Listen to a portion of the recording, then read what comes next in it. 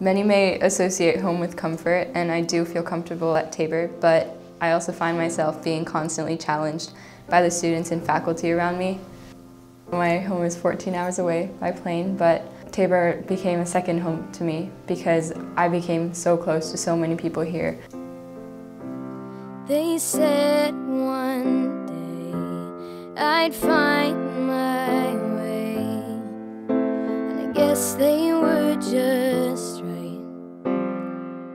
Yeah, I think like most kids my age going into a new setting, you always worry about making friends and finding your place. But I think one of the biggest things was all students seemed to open their arms and like welcome me as a new student.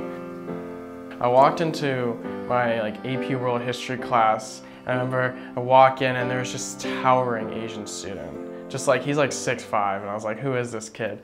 Fast forward to the winter, and we were studying most nights together. In the spring, we were studying every night together, and now he's like definitely one of my best friends.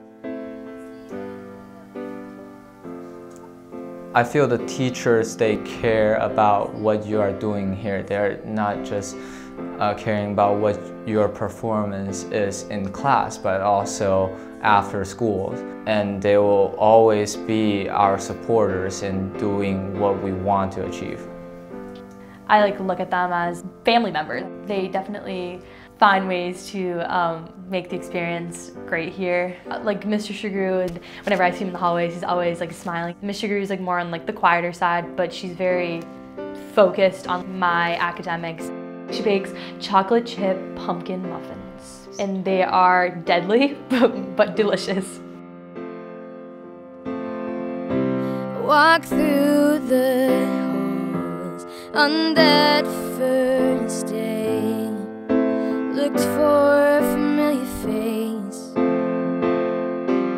Getting in, starting at some place I didn't really know anyone, it took a minute for me to get comfortable. So I had, at the beginning of the year, keep my guard up because I'm like, oh, my dorm parents are my teachers, my roommate is one of my classmates, and then I realized, wait, no, they're more like family.